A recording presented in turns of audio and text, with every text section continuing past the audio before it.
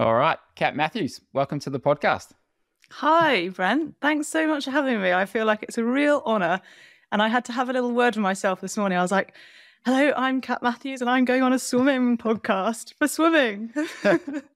Did 10 years ago, do you think you would ever be saying that sentence? No.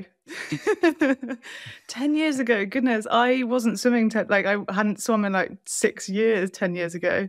What is your swimming background? So I asked listeners for questions, which I'm going to ask later on, but a lot of them are asking swimming related questions, like how have you got to the point where you are, which we'll get into. But what was your swimming background pre-triathlon?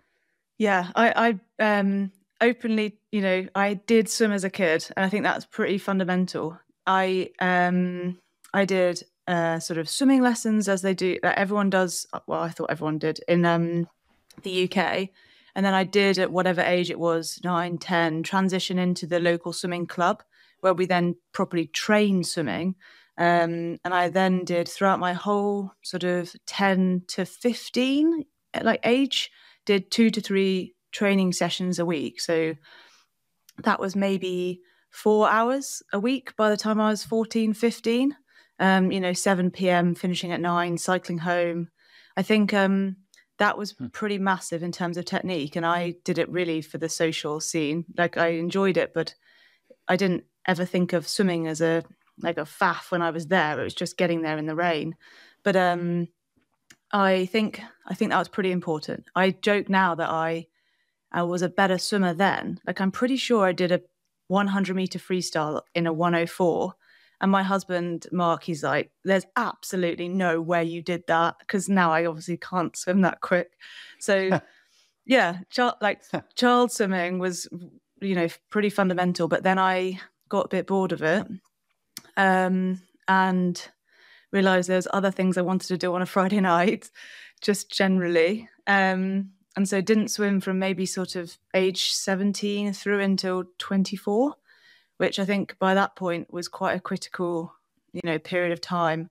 And swimming strokes just completely changed by the time I got back into it. And what was that, 2015, 16. And by swimming strokes changing, you mean the way it was taught, or your own stroke had changed a lot in that time? I meant the way it was taught. So when I was taught, it was this sort of keyhole, come in and then push out. And then by the time I started, YouTubing how to learn to swim again, it was very much like, no, absolutely don't do that S. You should just do a straight arm stroke.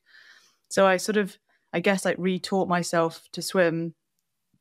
If it sounds a bit dramatic, retaught, but got back into swimming and tried to relearn those technique points, but with this new swim style.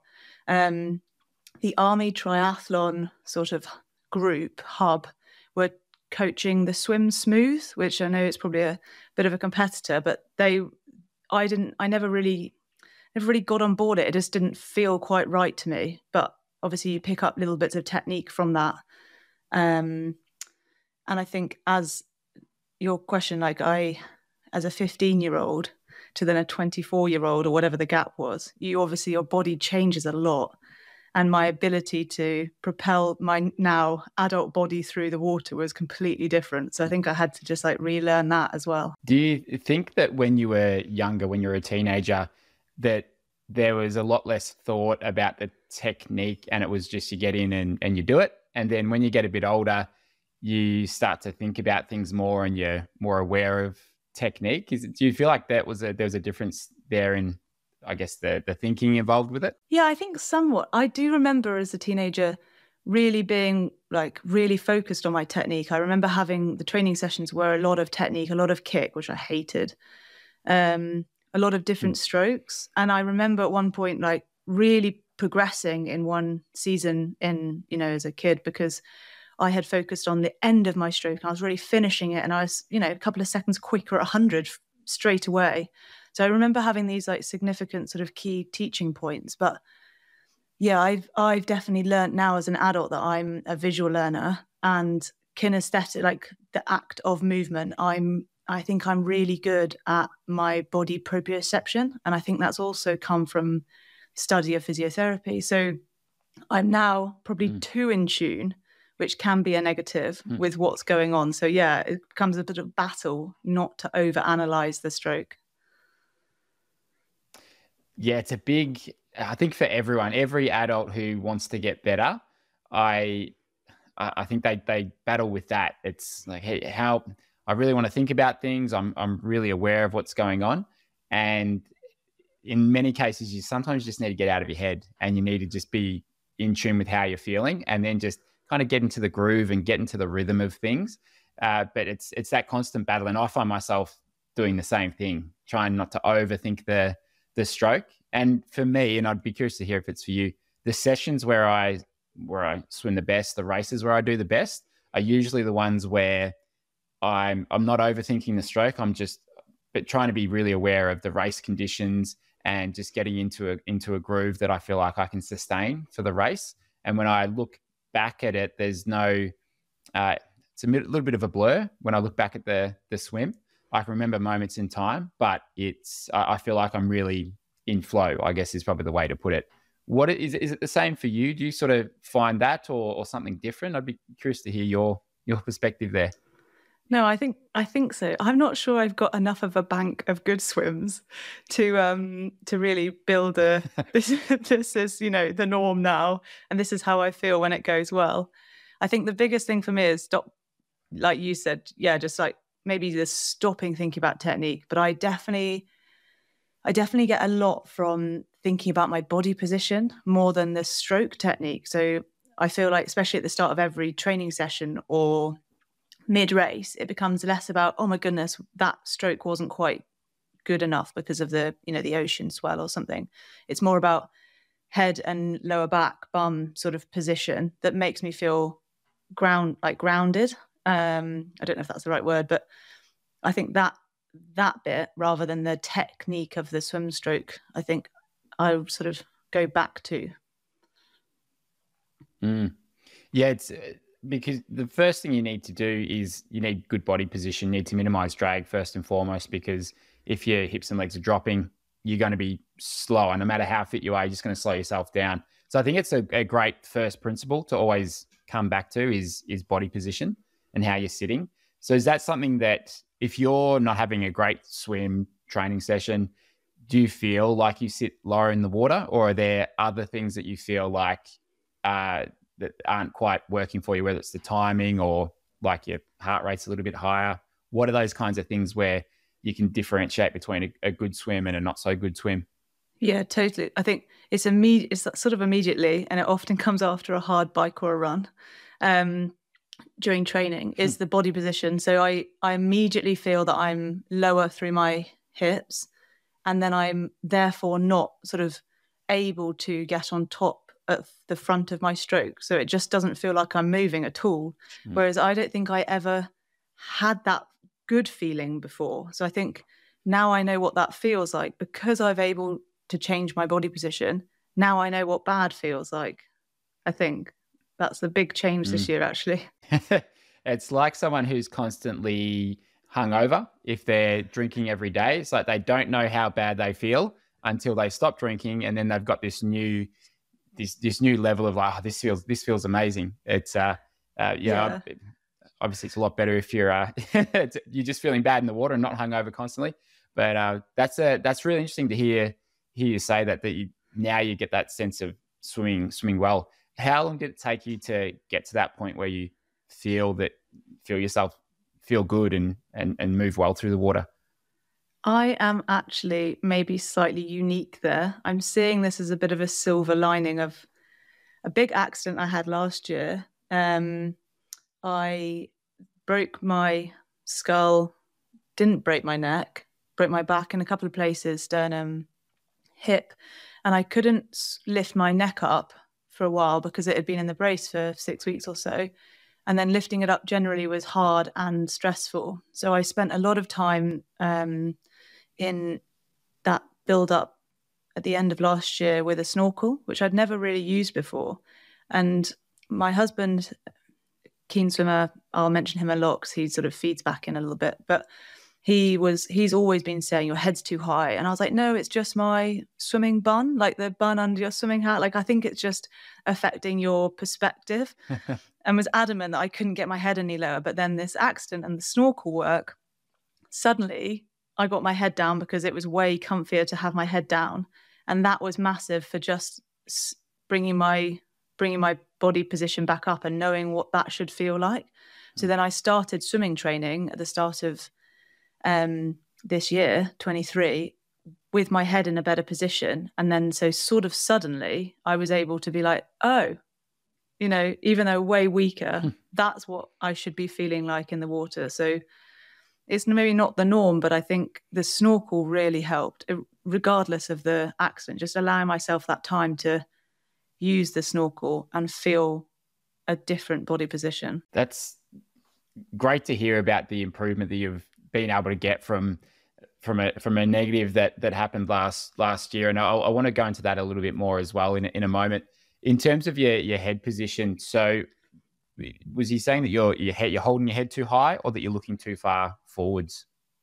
I never felt like I was looking too far forwards. You know, I would watch your videos and be like, there's the 45-degree angle. Like, I always felt like, yeah, I'm not looking for the end of the pool, but I'm looking somewhere in the middle. If not, I was sort of even just like looking at the floor sometimes to try and bring my head down. But I think it was physically my head was out of the water. And the other caveat is that swimming in a public lane in England, normally you are in a 25-meter pool, and there's other people in the lane doing lots of odd to you things. And so you're constantly looking for the end of the pool, and you're constantly looking to see if you're going to swim into someone suddenly who's swimming 3 minutes per 100-meter pace. So I think that there was that element as well. Like, I never had a natural sort of the freedom to get my head down and eyes down and sort of practice that in a pool. Whereas another change that happened at exactly the same time is that I've now started swimming deliberately in like a 50-meter local pool, where the fast lane is actually full of people who are swimming off a 90 base. Yeah, someone sent me some footage that I do coaching with, and they were swimming. I'm trying to think where they were. I've got off the top of my head, but I know I've been to Germany once, and we went to a pool, no lane ropes at all. It's just a free for all in there. And you go, how can you not swim with your eyes looking directly forwards? How can you not have your head really high when that's the case? And that's like the worst case scenario. But then if you're in lanes where there's just people doing all sorts of things in there, it's very hard to have that good head position. So it just becomes a norm. So I think there's a big benefit to changing your environment, and that environment for you is going to that 50-meter pool with good swimmers in that lane where you can actually get your head down. It can make such a difference. And I work a lot with the age group triathletes, sort of people who are new to swimming or pretty new to it, and maybe didn't learn as a kid or had a little bit of experience as a kid, but mostly they've been doing it for a couple of years as an adult. And I'd say 2/3 of the people that I work with, their heads are either holding up too high in the water or they're looking too far forwards, but they think they're looking in the right spot. And it's not until we show them on the video where we go, this is where it is, you can see it. And they go, okay, like, yeah, I didn't think I was doing that. So there's just such a disconnect from what people think they're doing to what they're actually doing. And it sounds like it was the same for you. And there's just so much stuff in swimming like that, especially in the water where you're not grounded and you can't really see what's going on. There's just such a disconnect there. So that's why I think like coaching can be helpful. That kind of feedback, like self-feedback when you're using a snorkel or just video analysis, it can make such a difference. So the fact that that came out of the accident is quite remarkable. I think that it's been able to make such a difference. Was there anything after making that change where, so you said you felt like you could kind of get on top of your catch a bit more when you had that better head position? Yeah, and another key part was that I was actually doing kick because my back, I couldn't do a lot of like swimming and pull, and so I was doing a lot more kick, and I think therefore I got more confident with my kick, again with fins, because I wouldn't have been moving forwards otherwise. I I then was able to use that kick in my swimming. And I think that's another massive change this year, is that my kick is actually functional, which is obviously two factors important, because one, it enables me to maintain that higher body position, which I don't think I had before. It also helps, I think, the kicking as a separate entity training would help with my core generally, which again helps the body position. But then also the speed in terms of get out speed for racing, I think that that's now something I'm actually really confident in. So I think the kicking as well as the head position were sort of tied together. Oh, that's great to hear. And the kick, so many people, age group triathletes, they go, oh, I don't kick at all. And it's not that you really have to kick much, especially as just like an average age grouper necessarily, because you may not need that get out speed like you do in a race. But the main thing with the kick is, I love the word functional that you use. It's like, if you can kick the right way, then it kind of gives you a little bit of that grounding and that ability to anchor, like someone who's throwing a baseball where they've got their feet planted on the ground. We don't have that in the water. So an effective kick or a functional kick will actually give you something to be able to anchor against when you're pulling. And as you said, it sort of connects up with your hips and your core, and that's where you feel like you've got something to pull against. And then the combination of having a functional kick when you need it, you can bring in a 6-beat kick if you have to try and make that front pack, or if you've got to find feet, you've got to catch up to someone, you can bring it in when you need to, and then you can drop back to a 2-beat or a 4-beat if you have to. So that's, it's such a great thing to develop. And were you aware of that prior to improving that? Like, were you aware that your kick wasn't necessarily functional, or was it just something that you started to realize as you started to do more kick? I think I was definitely in the camp of, I don't need to kick. Like I barely kick, so therefore I don't need to really train it.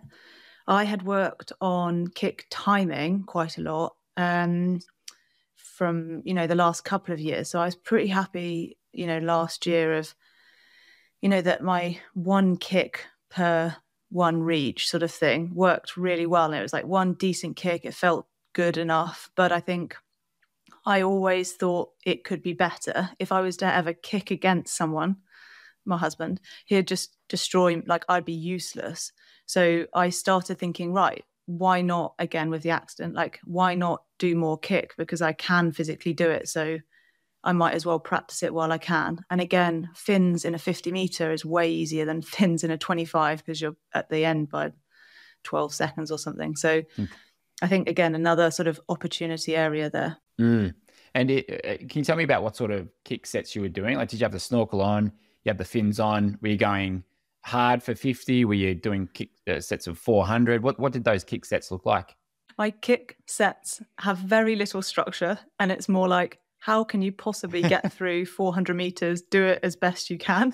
I did one yesterday, as in I'm going to do 500 meters of kick, and I did 100. Like I just braked when I needed to, or I was in someone else's way. 100 meters with fins, 50 meters harder with fins. Come on, try and make 45 seconds. Try and go off 50 seconds, not a minute. I remember it used to take me a minute in a 25 meter pool without fins, I think. And so by the end, I was absolutely, this was with a float as well. I would way prefer to do it with a float, but lots of the times I would do maybe 100 meters with a float, 100 meters without, and then I might do 100 meters 6-3-6 to try and like incorporate it back into a bit of the stroke. But I have been trying to do some without fins. It's not very fun at all, as you know, to do fins and then take them off and do it without. I didn't think I was moving, and I was really struggling in a 50 meter yesterday. Yeah. Well, it's so it's just nice to hear that has helped overall. And again, the athletes I would normally work with, the age groupers, when we put fins on and we do drills, a lot of them are very they're too laid back with their kick.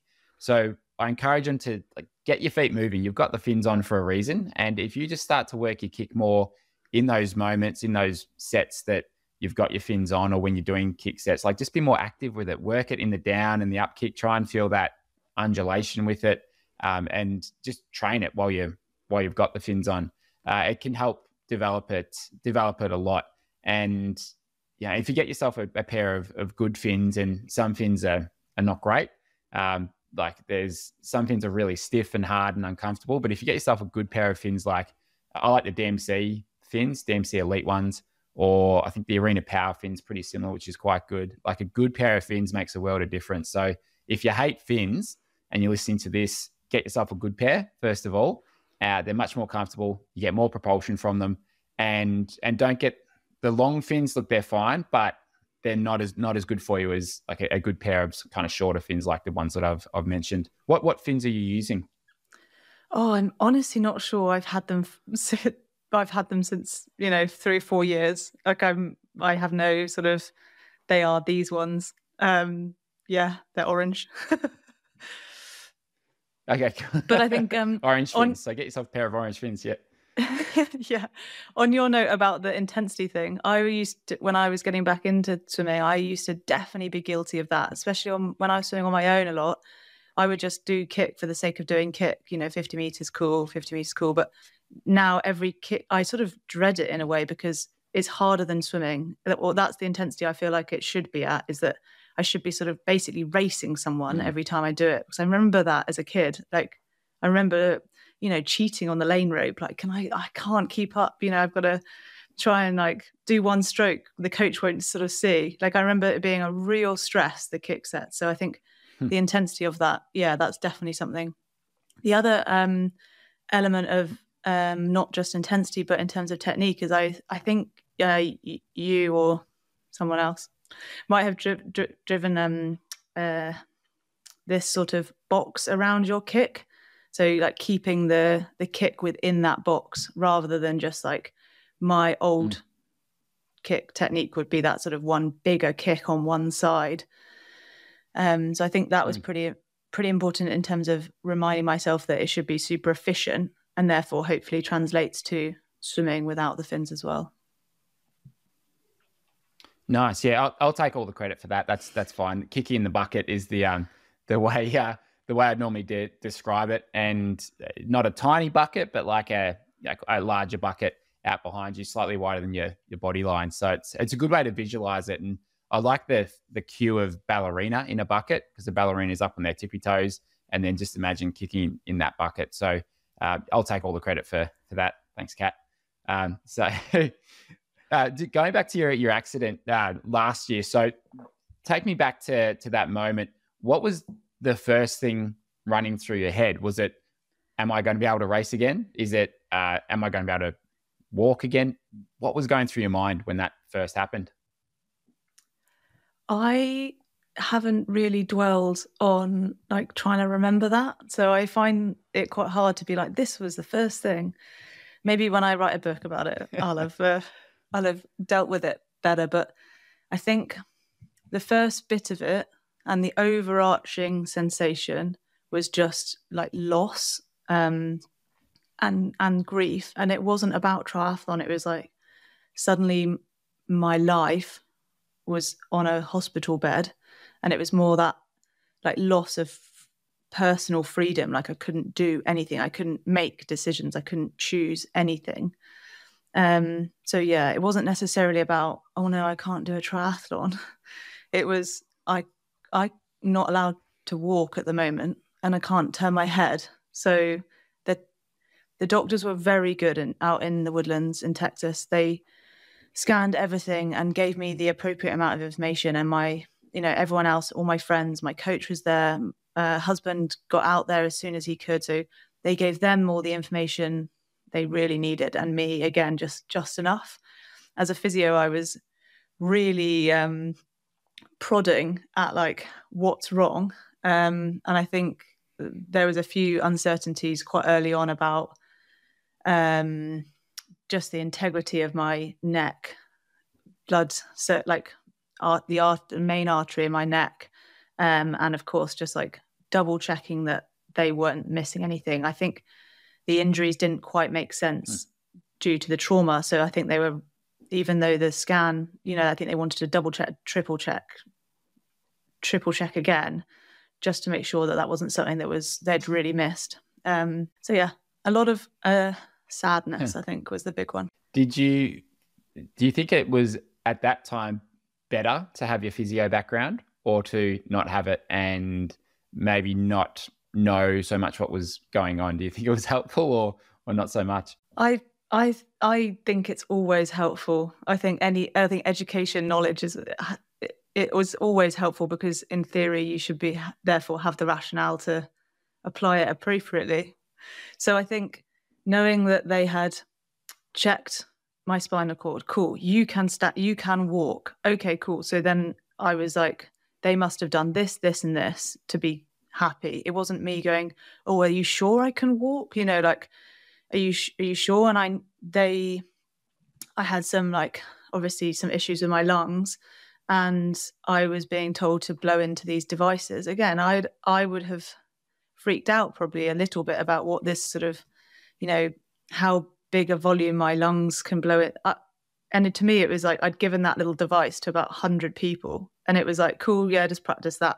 So I knew exactly what I had to do for the next 2 weeks in terms of blowing into a device, and how my lungs, how important standing up, taking deep breaths, even though it hurt, you know, bracing during sneezing, like all of those things that are associated to the lungs, that is actually part of my, you know, experience as a physiotherapist, even though most people see physio as just sore knee, sore shoulder. I don't know what it's like in other countries, but we're very grounded in our whole medical physiotherapy, and part of that is respiratory. So those were the biggies, as well as the, you know, walking side of life. Is there anything that you can't do or can't do quite as well at the moment as a result of it, or you feel like pretty much back to normal? I saw the spinal consultant at like the 1 year point just a few weeks ago, and he said a phrase that I really like. He says, trauma leaves clues. And I found it really hard for the first 6 months, especially then I got back racing and everything was fine, for people to be like, oh, cool, you're healed now. And I was like, I think that's the trouble with this sort of injury. It can be a trouble, is that the psychological trauma is an entity, and then the physical trauma is an entity. And anything to do with the spine, it doesn't necessarily just fix, like a 10-year-old's wrist would just fix, or a tendon would just heal after loading it. So I think there are things that will always be a little bit different with my movement, and just general sort of the integrity of those bits that were broken. But physically, I'm now acting without any, you know, reservation. I think I realized over the summer, you know, that sort of 8-month point, I wasn't worried about it anymore. I wasn't thinking, or, you know, every so often. It was just, I'm able to move, I'm able to breathe, I'm able to sneeze, I'm able to, you know, attack a hill climb on the bike, I'm able to sprint on the run. There was nothing that was like, oh, not sure about that, or even just a consideration of the overload. So my body is a bit different, but at the moment it's not, there's no problems with that. Yeah, it sounds like that's a bit of a turning point where it's not like there all the time, like, oh, okay, I felt that, where you get to that point where you can just operate as normal, you can train as normal, and maybe you might pull up a bit sore here and there, but it's not restrictive where you're kind of limited in your sessions there. So that's it's great to hear you're at that point. And coming to this year to get podium at the 70.3 World Champs, take me to that moment when you cross the finish line or you're on the podium. What was that like for you? Because I can't imagine how much rehab, how much work you would have had to go through in a couple of months' time to get to that point and to make it back, when maybe that could have been the end of your racing career. Yeah, I think it looks like a bigger deal than it maybe felt, because I never allowed that consideration of it could be it. When I say I, like my husband, was from day one, cool, you're going to be back, you'll be fine, you'll be better than ever. And I just drove off that, like it wasn't a consideration. Or it might have flickered across my mind, but it wasn't, I had never allowed myself to dwell on it. So the rehab was just the same as doing my job, training. Yes, sure, there was moments where it was really hard, but by the time I got to the summer, I was working just as hard as everyone else, or the same ish. And so it wasn't necessarily anything in my mind that was like super spectacular. On reflection, obviously, there was a much lower starting point at the start of the year, but again, everybody has these big-ish injuries that sometimes set them back in life. So I think it was pretty valuable to me in terms of my physiology, like the confidence in my physiology that I'm still improving. That was big. So my performance was pretty good, and my running consistency over the summer leading up into Lati was better than ever. So I think those things were just to then put it into a race was really nice.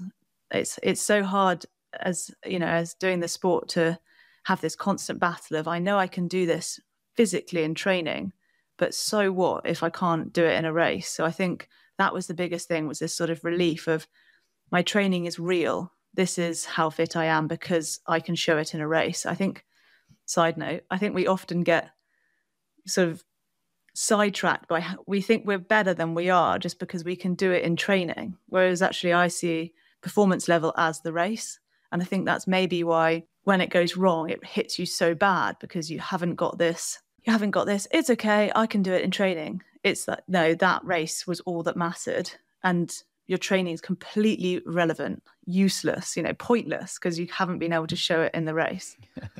Sounds like a bit of a double-edged sword in a way, where if you put the importance on your race results, that means you can do it. It's like that's the real test, and for you, where you have to prove yourself in the race. I think that it can be a great thing, and then obviously when it doesn't go right, that's when it can hit you, and the mental side of it can be quite difficult.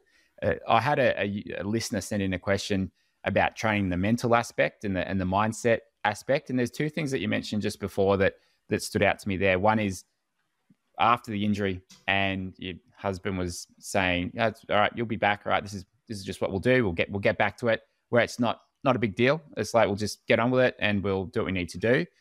That sounded like an interesting approach that seemed to make a big difference for you, where you don't build it up as this huge thing in your head. It's no big deal. Let's get on with it. And then the second thing there that you mentioned as well is putting that importance on proving yourself in a race, because I know a lot of triathletes, a lot of swimmers who are great trainers, and they will do I've seen some amazing sessions by them, but they can't put it together in a race. And from the outside, it seems like they put too much effort into some of their training sessions where maybe they push harder than they need to because they're trying to prove themselves in training and not the race. What are your thoughts around those two things? Does that sound about right? Because it sounded quite interesting to me listening to you explain those couple of things. No, totally. I'd love to. I could talk about them way too long for the podcast, but the first one, because it's easier. My husband's attitude was, I think, fundamental to my sort of mental health in those first few months. So it wasn't just this. He was in the army, had been for years, now left. His sort of like, cool, let's crack on. It was more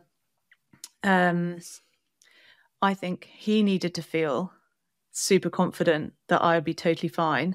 And so it was, for both of us, it was the easiest way of being like, cool, it will be fine. We were, as an entity, he'd left the army. We were going to go forward this year with my professional sport. There wasn't also really a choice. It was just, cool, let's just sort of, it will all be fine. He doesn't stress, as in he's one of those people who doesn't worry. I'm a worrier. So it was like normal for him to not worry. And then if I started worrying, he'd do the head pat. It's okay. I'd cry a little bit and it would be like, it's okay. And then, next day, cool, let's be it. And it wasn't ever a sort of super over the top positivity. It was just the perfect level of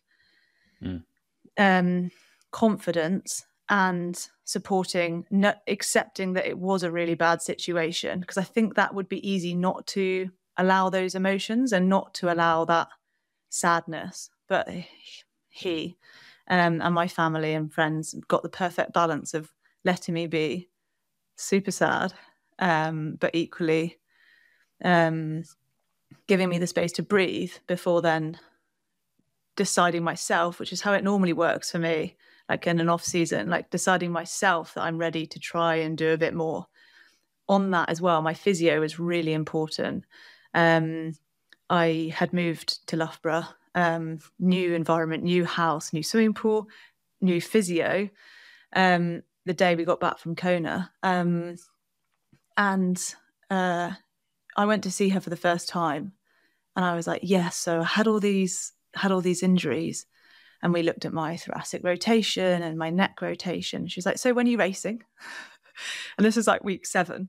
And so that was a big, like, oh, steady on, I don't really know you. That's not how I work. Like, I need to feel confident in myself before I, even think about racing. And it was just sort of, honestly, later in that day, I was like, actually, she was right. When am I racing? Like, she suggested, say, like from a physio perspective, what do you need to be able to do 12 weeks away from a race? And therefore, what do you need to be able to do 16 weeks away from a race, sort of thing? And so I then got out my Excel spreadsheet and started making these little, like, okay, well, if I was to race in April, by March, I need to have done, I think my confidence would be like 2 20-hour training weeks or something back to back, as it sort of, as a fitness entity, like tolerate the load. I need to be able to swim at least 20K a week, sort of thing, for a month. Those little markers, because of what she said, became my tangible, like just reachable goals for the next 6 weeks. So that was pretty important, mindset, like mentality wise. And then back to the other part of training versus racing, I think it's something that we, like, really, people are quite divided on it. I think lots of people will always be like, oh, wow, she's so good at training, she'll be excellent. She is excellent. And I've always been the opposite. So it's easy for me to say, I need to show it in a race for it to be factual, because I'm not a great trainer, I don't think. Like, I wouldn't beat my competitors in training, even if that same day or later that day, I'd then race and I'd actually beat them.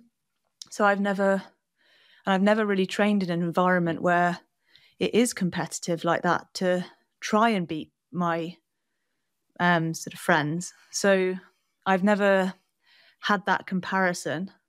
My power in training is in my, like, intervals, for example, swimming, cycling and running is always way better than I'm able to do in a race. But I think that's normal. I think that's sort of obvious. Like, obviously it's better in training when it's a shorter rep.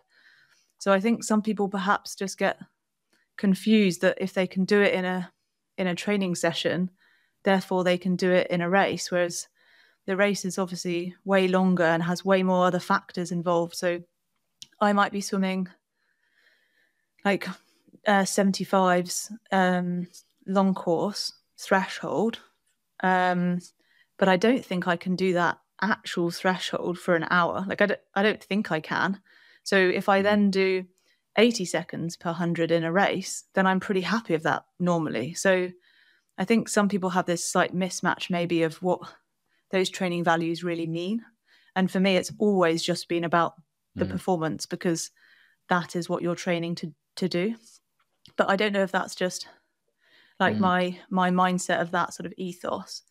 But I do think that that's where you show mental strength or resilience or just aptitude to employing strategic or resilient techniques, whether that's conscious or subconscious, in the race is where it shows. So you can be excellent for a 10-minute rep in training because you're just going to jump off and have a shower and go to work. But if you're not able to just be focused and mentally strong, whatever that means, in a race where you've still got a half marathon to run, then so what if you can do a 10-minute rep? Yeah, that's when you say you're not a great trainer.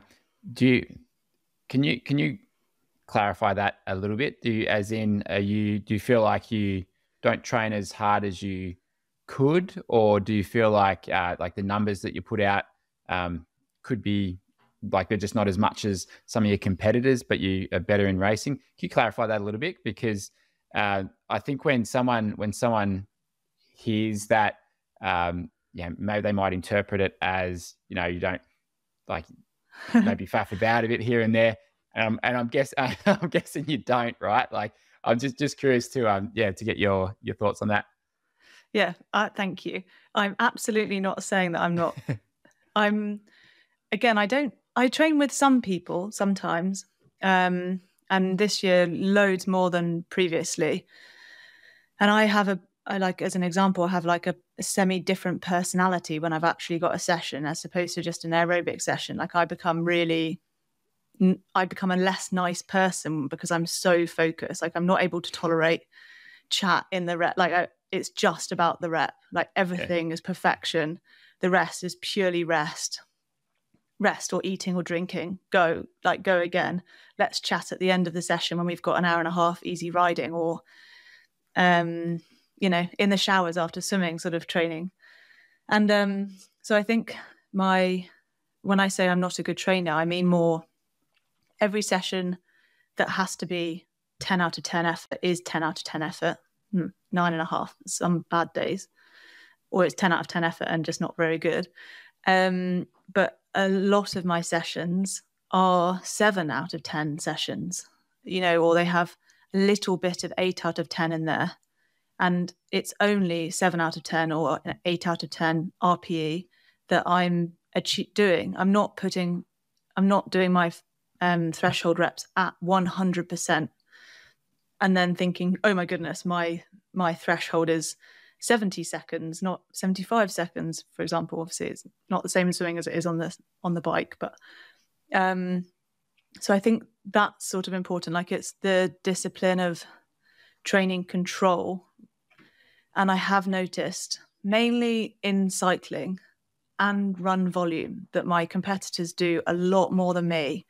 And some age groupers, I hate that word, some amateur triathletes will do 4-hour rides at like averaging over 3 watts a kilo, 3.5 watts a kilo.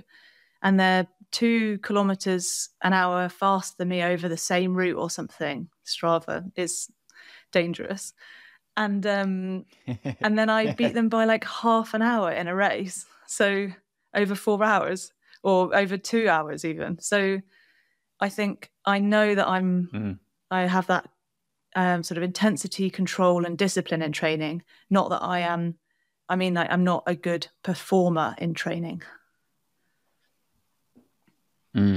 Yeah, well, it sounds like you're smart about your training, not trying to overdo it when there's no need to push it more just for the Strava numbers or to prove to yourself that you can do those numbers. And that's a trap that a lot of people fall into, whether it's because of Strava or they just like to compete. They like to challenge themselves. I know I'm guilty of it on occasion, just going harder than I need to in an aerobic based session because I want to get a good workout. I want to see what times I can hit. It is hard to restrain yourself sometimes, but I think that's a good ethos that you've got of that your performance. It doesn't matter in training. It's about the race. So that's it. And you want to go with what works well for you. And it sounds like you've thought a lot about the things that work well, the things that don't, and you've evolved over the last couple of years of training and racing and probably figured some of those things out. When it comes to thinking or looking back at past performances and the way that you do things, do you have a sort of structure that you follow? Do you review it annually? Do you sit down with your coach and go through it every 6 months? What's that look like for you? Do you mean like a sort of as in like January to March race season? Yeah, just in terms of adjusting training and the way you go about things, do you have a structure to analyzing that, or is it usually after a race you do it each time and then tweak things, or have you got a general structure that you'd follow for that? I'm not really sure. I think I rely, and I'm happy to like sit back sometimes, and rely on my coach's expertise. Bjorn Giesman, German triathlon coach, and I think I give him the overarching control over those things. And I trust that he's looking back and seeing what works well and what doesn't. Me and my husband, Mark, we will discuss things often and often disagree. And I then choose to take some of those things to Bjorn and some of them I don't. And sometimes we have a group little chat about normally issues. Obviously, it's easier to pick up on issues, but I sort of pride myself that I'm good at also seeing the positives, like going into Kona. Like I felt great, first week, awful, new conditions, environment. But coming into race week, I honestly thought at one point, I was like, wow, I could hug Bjorn. I feel so good right now. Like this was perfect. So I think, yeah, that sort of structure, if that's more what you mean, like that sort of that build into a race, or even just training structure generally is totally on him. Because I'm full-time, I can go away and do training camps. So when I'm at home, my training volume is way less, and it's really nice, 90-minute turbos, maybe 2 hours, 2, often, sometimes 3 sessions a day. Whereas a training camp, we're pushing out to sort of 30 plus hours in the week with 90-minute swims, 75-minute swims, and then 3 to 4 hours on the bike, and then another hour running in the evening or a gym session. So it really fluctuates. And I think that's something that I'm really grateful for, that I don't have to do all of these, horrible sessions or use up loads of mental energy when I don't have to. I can sort of prioritize that into a training camp when volume is way easier. So yeah, I think like a bit more volume over sort of the early part of the year, and then it becomes a little bit more sort of focused perhaps in terms of intensity control, less just bulk mileage for the sake of it around races. And what you mentioned there about giving control to Bjorn, or giving, just trusting that they know what they're doing. I had a professional swimmer here on the podcast recently, guy Flynn Southam, and he said the same thing. It's like when I go to the gym, when I go to the pool, I trust that my coaches know what they're doing. So I just get in there and I do what they ask. And I'm thinking about my stroke. I'm working on those things.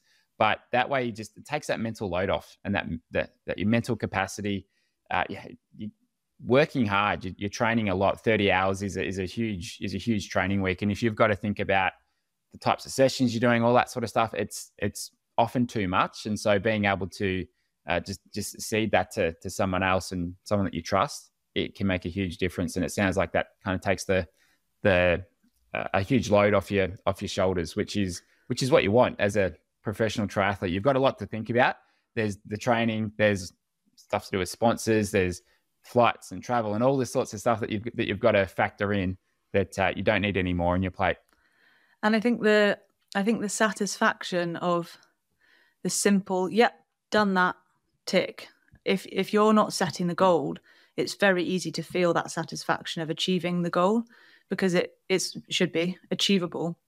Whereas if I'm setting the goal, I will often either doubt myself that that's not too hard to swimming here, or it's sort of too easy, and it's like, have I done enough? So I think that's a massive thing for me this last 12 months as I started swimming with somebody else. Because, like I said, moved to Loughborough, new environment. At the same time, sort of somebody we knew but we weren't friends with at the time also moved here, Sam Proctor, another British pro athlete. And so me and him started swimming together, and he also does some coaching. And for the last couple of years, I've just been setting my own swimming sessions, whereas now I turn up to the pool. And Sam has taken complete control of that sort of Monday aerobic, Tuesday we're going to do, VO2.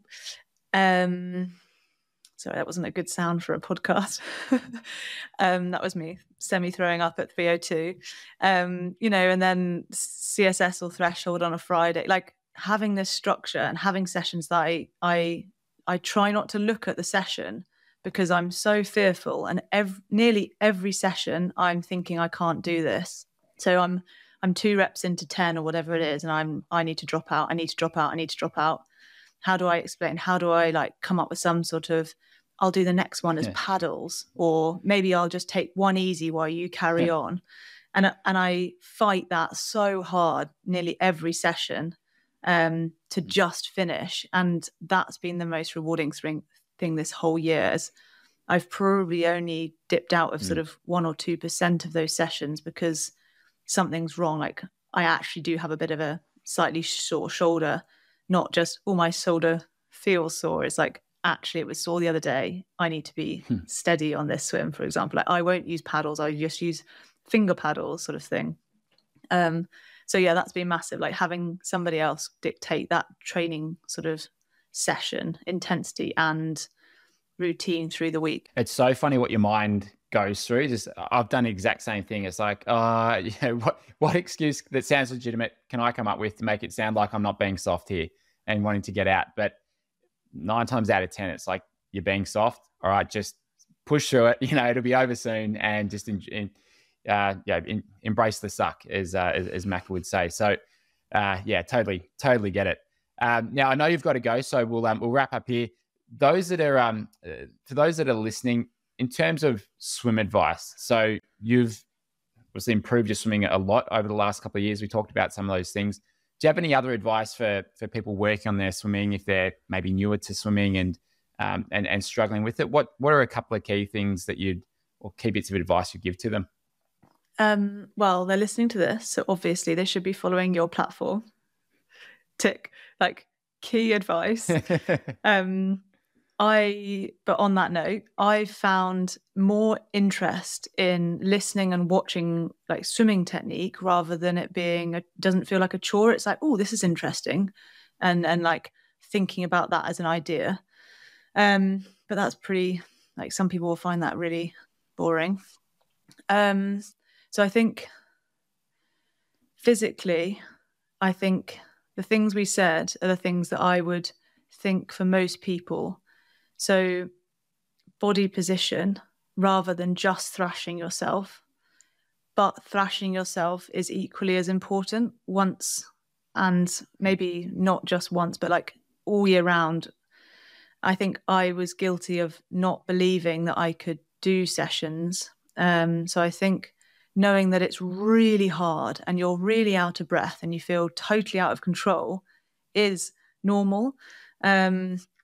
Like I don't have that with the other sports. Like I've never had that really. Whereas swimming, it's horrendous.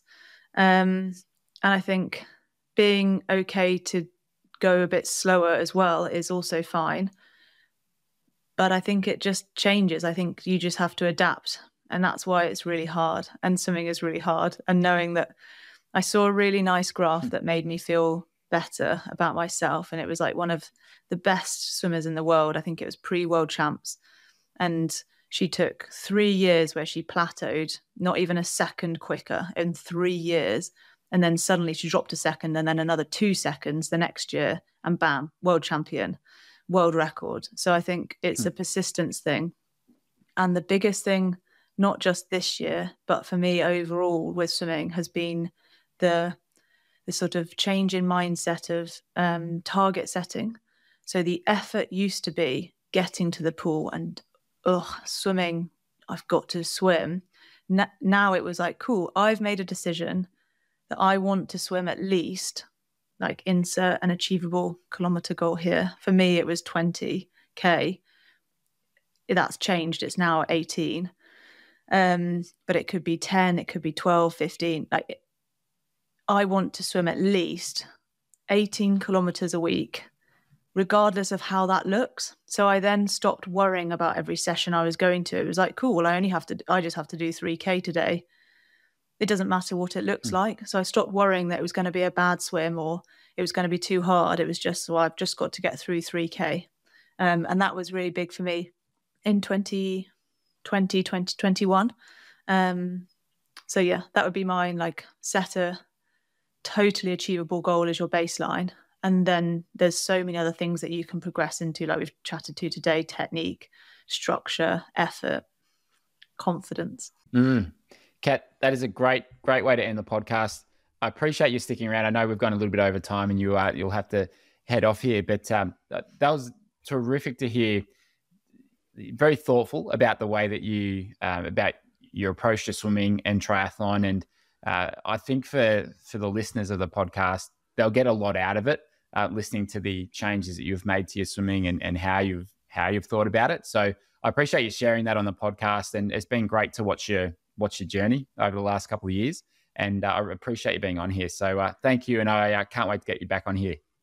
Thanks so much. And no, all of the thank you goes to you and your platform, because I didn't get the opportunity to say that I think most of my swimming technique comes from your Instagram. So that should be known. So thank you. Yeah. As I said before the podcast, I get a huge kick out of that someone at your level in triathlon is able to benefit from some of the videos that I do, because I put a lot of effort into it. I love helping people. I love working with people, and the fact that it's been able to help you, I really get a kick out of it. So I appreciate that. And looking forward to your journey over the next couple of years. So thanks again, Kat. Thank you. Thanks for having me.